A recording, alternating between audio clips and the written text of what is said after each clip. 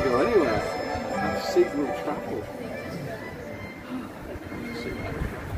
Oh no, not one from signal. I like that. Okay. The lid on,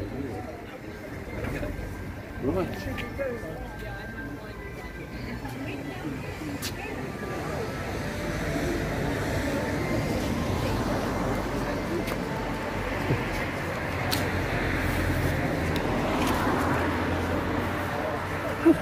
Morning, Andrew. All right, thank you.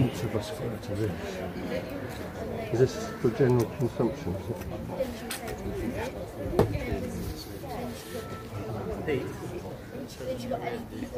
Thank you.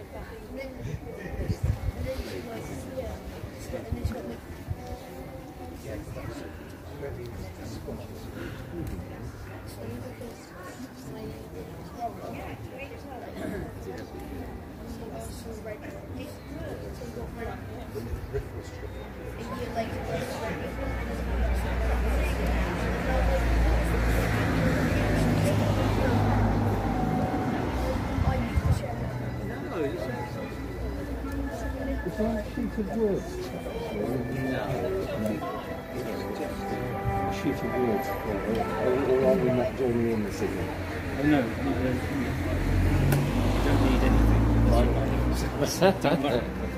That suits me. Thank you. Good morning. How are you today?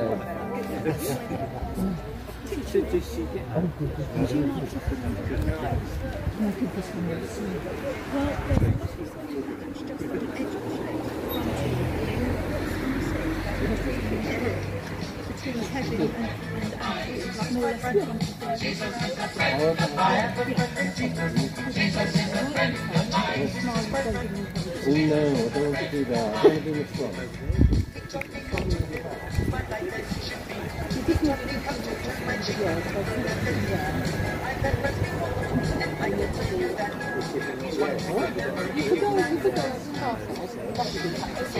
There is, isn't there? Well, I could even fall asleep and nobody would notice. I just thought we'd cater for all musical tastes as we gathered together this morning. This is my musical taste.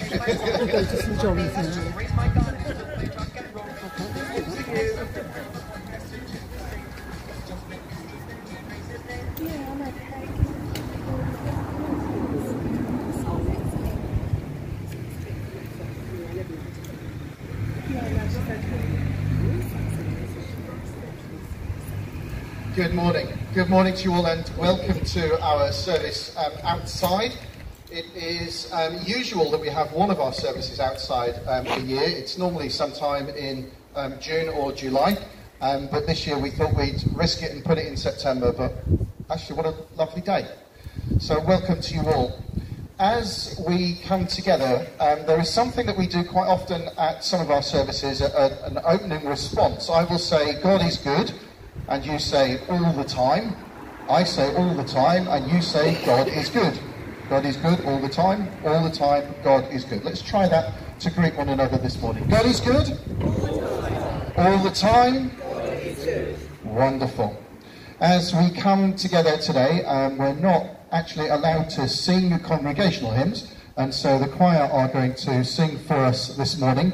As many of you have got your masks on, if you mumble along with the words, none of us will know, but we're going to listen to the choir as they sing our opening hymn this morning. As we are gathered, Jesus is here.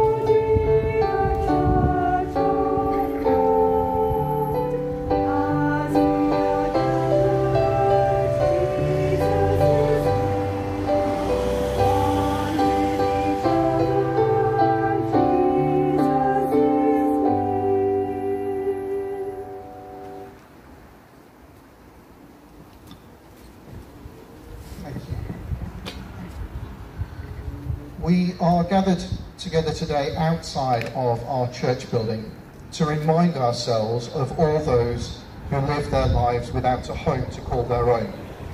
All who are homeless, struggling with life, separated from family. And we know that this year, above all years, will be especially difficult for them. The churches in Horsham normally work together and provide a homeless shelter from the beginning of November until the end of March. But because of COVID, this simply isn't possible this year. The way that the shelter has been run isn't possible under current social distancing rules and restrictions. It means that those who might have had access to one hot meal a day and a warm place to sleep are not able to do so. And although we as churches are looking at different ways of providing help and shelter, the plight of those that we seek to help looks daunting. So as we gather today, we will hear stories of those who have been homeless. We seek to raise awareness of their needs and funds for local and national charities that work with those that are homeless. And we seek to acknowledge that all people are children of God and deserve to feel warm, safe and secure in a house they can call their home. Let's bow our heads in prayer. Almighty God, whose Son Jesus Christ walked this earth and relied on the hospitality of others, having nowhere to lay his head. Be with us now as we bring before you the needs of all who are without a home. Strengthen us to work for the help of others, and may they know your love for them in the midst of their situation. Give them hope to overcome and love to mend their hearts and minds. We ask this through Jesus Christ our Lord. Amen. So we're going to listen to a story of Michael and his homelessness journey. Years ago, I found myself in the position of being unemployed and having to find new accommodation. As someone who'd been in constant employment, I was been in the RAF for 12 years. I'd been a bus driver in Cambridge for 12 years. Found that the situation was something that I was unprepared for. It was tough to get through each day. Previously, I'd felt I was making a contribution to society. I was doing it worthwhile. I had gone through the ritual of claiming benefits, but I found that the actual act of claiming benefits was something I was not very comfortable with. Before things turned around, I was about 15 months on the streets in Cambridge, finding places from night to night, just a sleeping bag and a floor mat. I found park benches, under bridges, anywhere that had some shelter and was quiet, well, as quiet as it could be on the streets. And again, that was an alien situation to me to find myself in.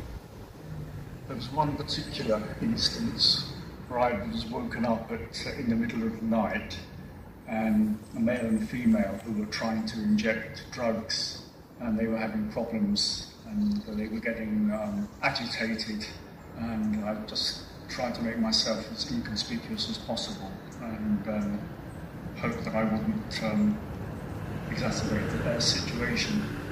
Not knowing where I was going to find myself the following day, the following night, having to find somewhere to sleep each night. The weather, the bad weather, the cold, the rain to contend with.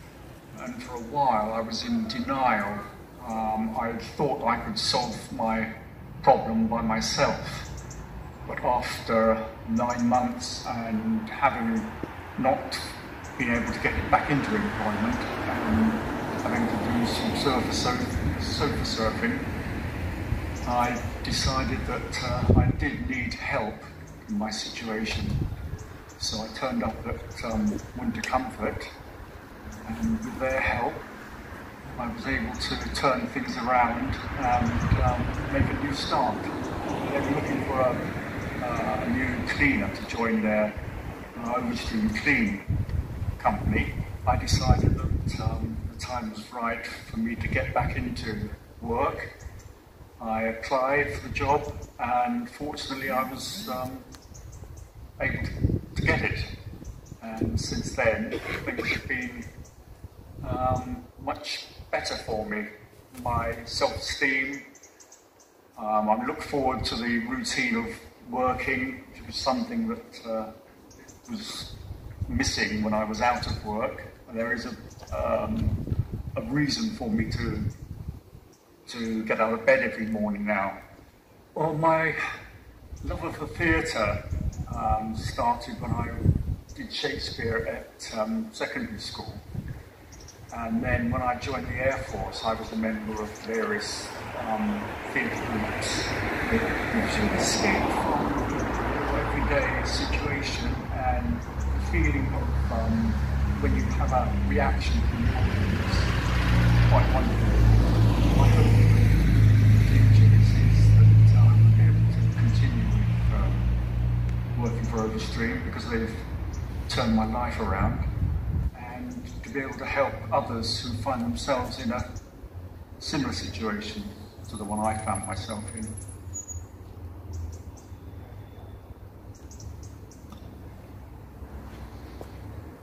That was Michael. Can I invite you to bow your heads in prayer?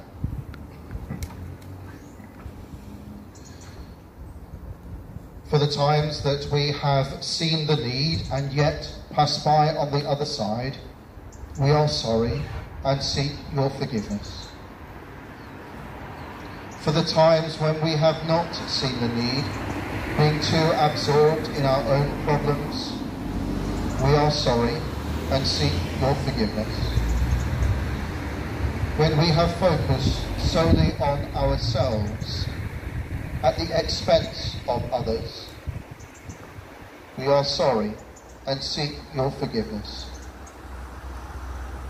For the times we have not acknowledged your image in all your people, we are sorry and seek your forgiveness. Amen.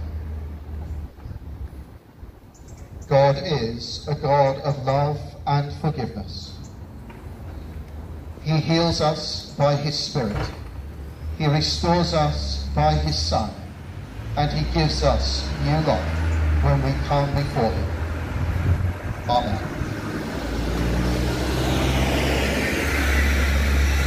We're now going to listen to our first reading. Irene, our first reading, thank you.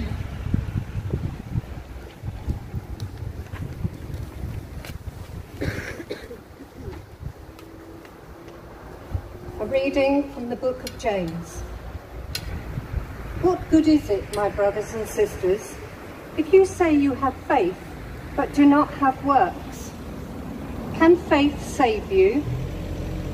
If a brother or sister is naked and lacks daily food, and one of you says to them, "Go in peace, keep warm and eat your fill," and yet you do not supply their bodily needs, what is the good of that?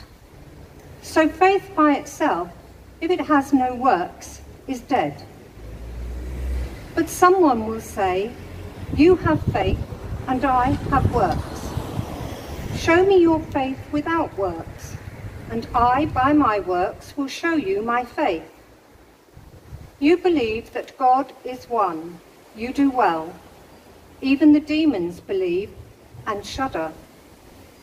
Do you want to be shown, you senseless person, that faith without works is barren? Was not our ancestor Abraham justified by works when he offered his son Isaac on the altar? You see that faith was active along with his works, and faith was brought to completion by the works. Thus the scripture was fulfilled that says, Abraham believed God, and it was reckoned to him as righteousness, and he was called the friend of God. You see that a person is justified by works, and not by faith alone. Likewise, was not Rahab the prostitute also justified by works when she welcomed the messengers and sent them out by another road? For just as the body without the spirit is dead, so faith without works is also dead. This is the word of the Lord. Thanks be to God. Choir are going to sing another hymn for us. Now, the hymn, Make Me a Channel of Your Peace.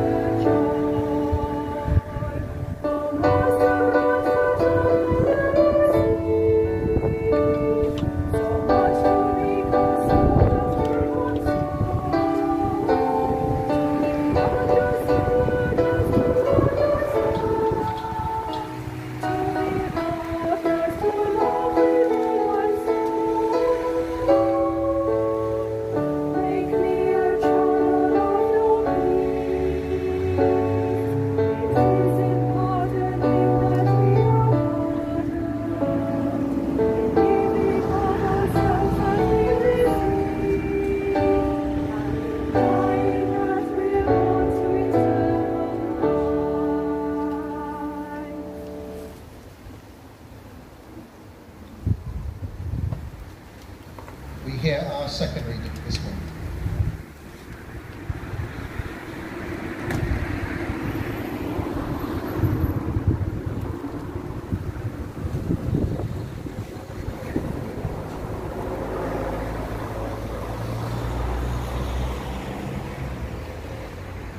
A reading from Matthew. When the Son of Man comes in his glory, and all the angels with him, then he will sit on the throne of his glory. All the nations will be gathered before him, and he will separate people one from another, as the shepherd separates the sheep from the goats. And he will put the sheep at his right hand, and the goats at the left. Then the king will say to those at his right hand, "Come, you that are blessed by my Father, inherit the kingdom prepared for you from the foundation of the world. For I was hungry, and you gave me food. I was thirsty, and you gave me something to drink.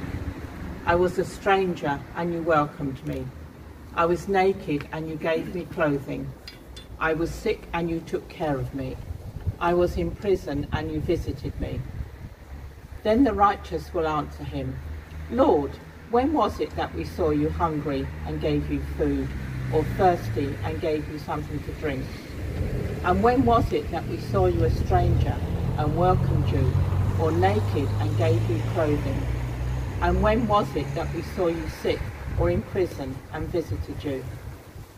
And the king will answer them, "Truly I tell you, just as you did it to one of the least of these, who are members of my family, you did it for me."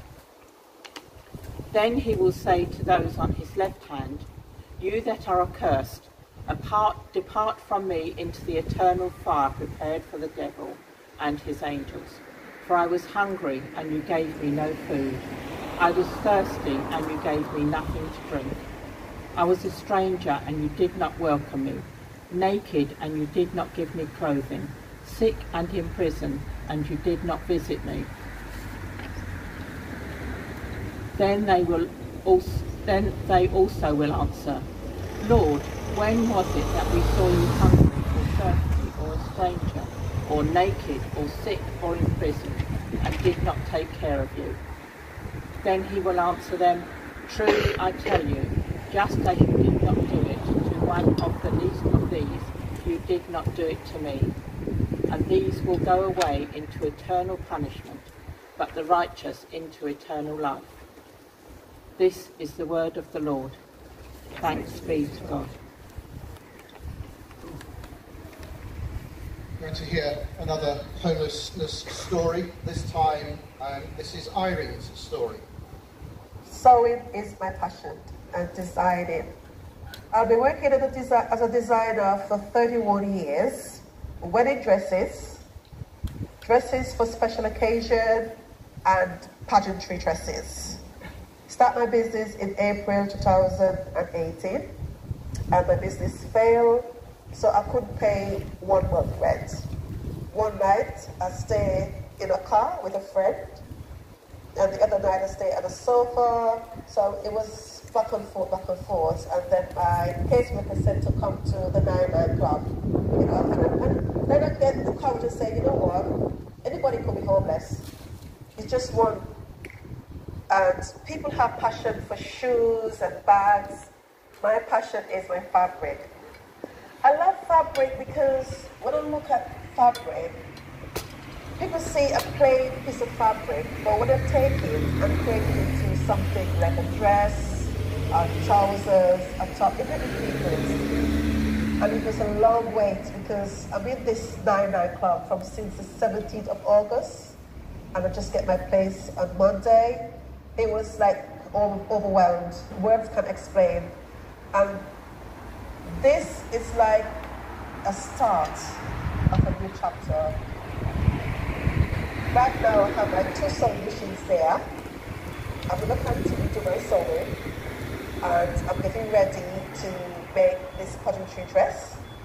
Even though you're homeless, don't give up. You can pass that barrier, dust off that homeless jacket, and you'll be a free person. So, if we've just heard the stories of Irene and Michael, 2 people whose stories are told, and 2 among many that you can find on YouTube if you search for homelessness stories. Michael, as you heard, was helped by a local organisation in Cambridge. He now has a job as a janitor and a flat of his own, an income, and his self-confidence back. Irene became homeless because her dressmaking business failed. She was helped again by a local charity to her in Deptford, the 999 Club. She now has a room in a shared accommodation and is working as a clothes designer. There are many, many other stories that you can find of people who've been helped by various local charities. From teenagers who left home at the age of 15, through to pensioners who were tricked out of their savings and their homes by family members. I couldn't watch many of them because each story is a hard one to hear, even knowing that these are the people who have been helped. These are the people who fought their way out of their situations to find a safe home again. The latest figures that I could find for the UK homelessness are verified in 2018. The total number of homeless in the UK was 319,837. This includes people in temporary accommodation, those that are put up in bed and breakfast by the council, those who are sleeping rough on the street, those who are in homelessness shelters, although 10% of that number is taken off to cover the overlap of those that are sleeping on the street, and it also includes people in social services accommodation. When you look at those statistics and they're broken down into regions and London boroughs, there were 29,591 homeless people in our area. Brighton and Hove ranked 19th in the whole country, with 4,139 people in temporary accommodation and 178 people living rough on the streets. That was 2018. We know that the situation has got worse since those figures, and this coming year will be especially difficult. We've heard two Bible readings this morning that state very clearly our Christian duty towards those who are in need, those who are hungry, those who are homeless. And there are among over 40 scriptural references to feed the hungry. Here at Holy Trinity, we do things already. We have our food boxes.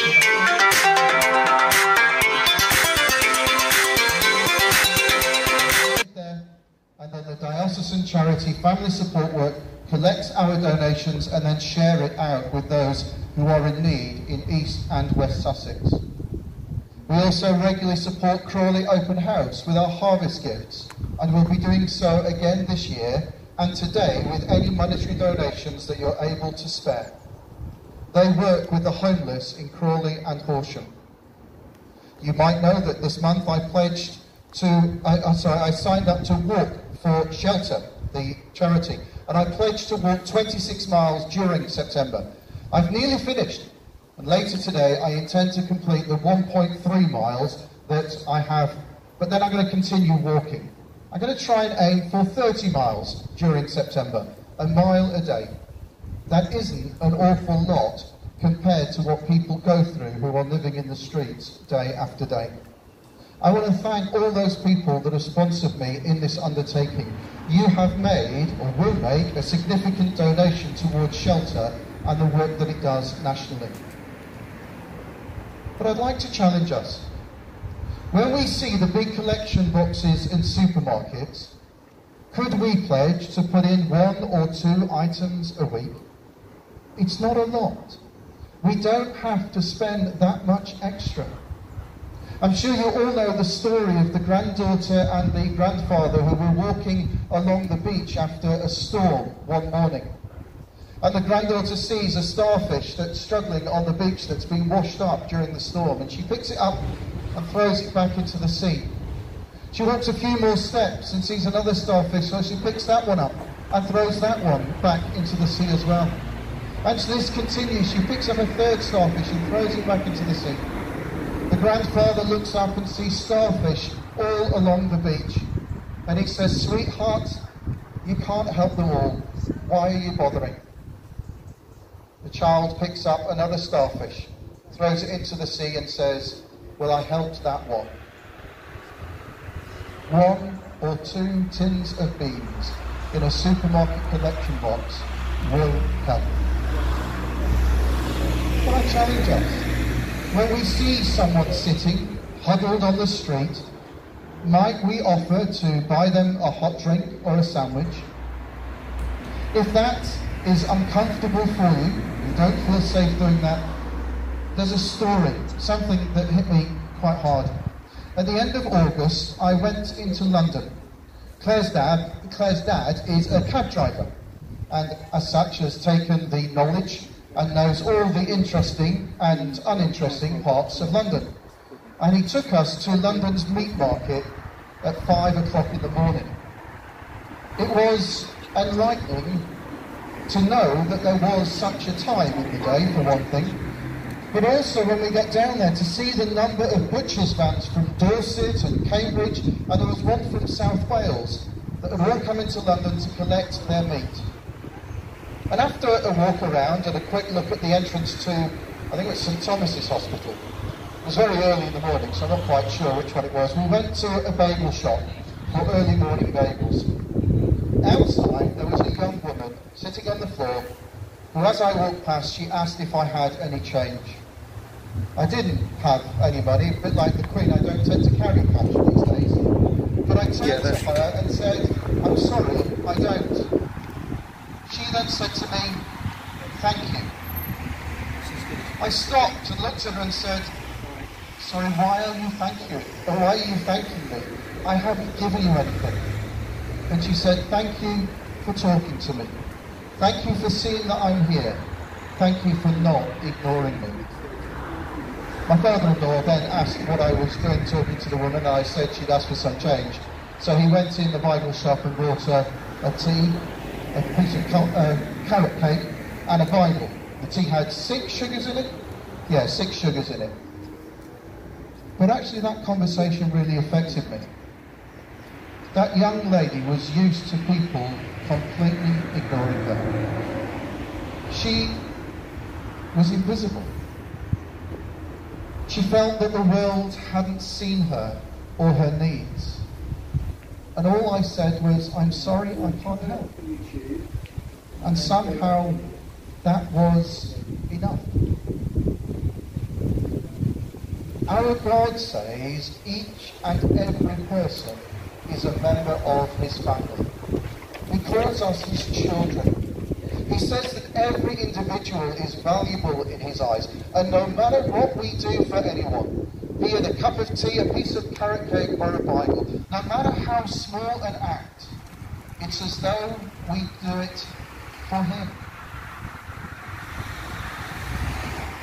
May we acknowledge the image of God that is in all people, and do whatever we can to help, support, and alleviate the suffering of those in need. Amen. We're going to hear our choir again as they sing, Brother, Sister, Let Me Serve You.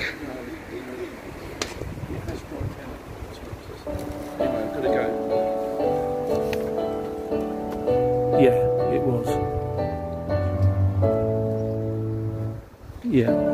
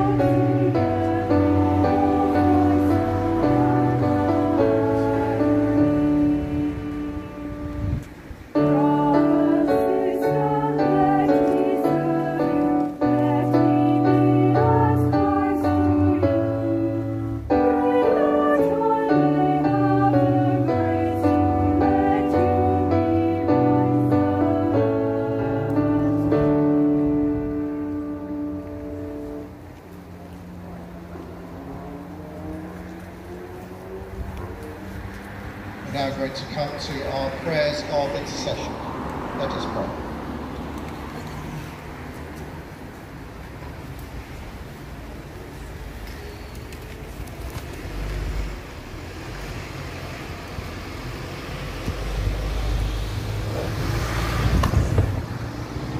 Heavenly Father, help us all to be humble when in the presence of your majesty and splendour, in the knowledge that you hold each one of us closely in your heart. Help us all to be non-judgmental and generous in the sight of suffering or poverty, so that we can understand situations, unfortunate consequences, and other people's predicaments. Help us all to offer kindness and consolation when experiencing the losses of others, treating others as we would treat our own, so that when we experience it ourselves, we are comforted and made to feel loved. Help us all in every way through your words and your guiding lights, so that when the time comes we shall be elevated to spend the rest of our time at your high table beside you. Guide us so that we look around us with compassion upon those less fortunate than ourselves in health, wealth, upbringing, in racial, religious, gender or sexual definition, or simply the way their lives have worked out. We are all equal in your sight and all deserve the same treatment. Help us to feel your presence in our thoughts and in our lives, rewarding us for our good deeds and attitudes, and walk with us along the way, giving us hope in our hearts, with love in our hearts, with peace in our hearts, and most importantly, with you in our hearts. Lord, in your mercy, hear our prayer. Our thoughts and our prayers spread from our families and friends throughout this land and across the world today and every day. We see suffering and persecution, some of which is carried out in mistaken understandings of the words of religious teachings, others through greed and the desire or corruption of power. We see the devastation of fire in America and Russia, and the deliberate burning of forests in Brazil. We see political corruption and uprisings, with the crushing of individuals in Belarus, Yemen and Bangladesh, to name but three. We see the return of flooding and storms in the Caribbean and Southern American states and across many Central African countries. We see refugees and displaced people all over the world. And we watch on, seemingly powerless as the suffering, isolation and fear associated with COVID looms over us in many countries for a second time. Lord, in your mercy, hear our prayer. We pray for everyone who has suffered shortages, fear or loss of any kind, food, water, property or loved ones, and we ask that you be with them. We pray for the nurses, doctors, care assistants and all support workers in the NHS and care homes, for teachers and tutors in our schools and colleges, for the paramedics, ambulance staff, police and other emergency services, for your church and all those who work in it or provide support. We pray for the elderly and the lonely, for individuals and families in cramped living conditions with the threat of lockdown looming, and especially at this time for those who are homeless or faced with the threat, and for the people who supply resources, both money but also, just as importantly, their time. So many people are going through such tough times at the moment and have done for so long. Hold their hands, place your arm around their shoulders, hear their pleas, and make them and their loved ones feel strength in their beliefs in you. Lord, in your mercy, hear our prayer. We pray for everyone who is unwell in any way, for those who have gone on from this world to be with you, and for those who mourn or miss them. Rejoicing in the fellowship of the Blessed Virgin Mary, Richard, Wilfred, and all the saints, we offer you these prayers in the full and trusted knowledge that you will hear, because we ask in true faith. Merciful Father, accept these prayers for the sake of your Son, our Saviour, Jesus Christ. Amen. Let's pray together the Lord's Prayer, and please say whichever version comes most naturally to you. Our Father in heaven, hallowed be your name. Your kingdom come, your will be done, on earth as in heaven. Give us today our daily bread.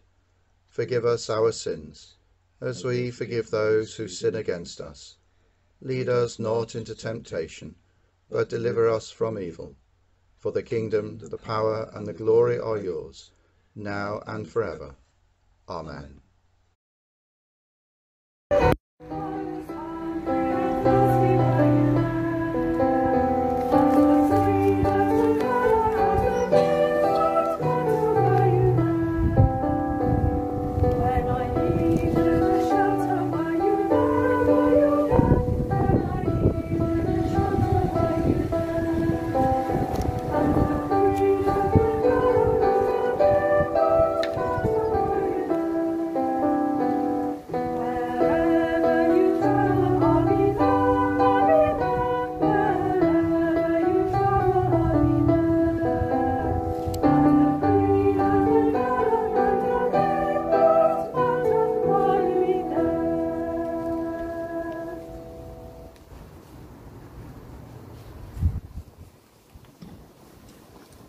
Just before our final prayer this morning, can I thank you all for coming and being part of this service. Can I thank you all for not throwing conkers at me during the sermon? Thank you very much, that's appreciated. Can I thank our choir musicians for the work that they've done and for leading us in our singing. Thank you to Peter as well for live streaming our service this morning. A final prayer for us all. May the Father, from whom every family on earth and heaven receives its name, strengthen you with his Spirit in your inner being, so that Christ may dwell in your hearts by faith. And the blessing of God Almighty, the Father, the Son, and the Holy Spirit be among you and all those who you pray for, now and evermore. Amen.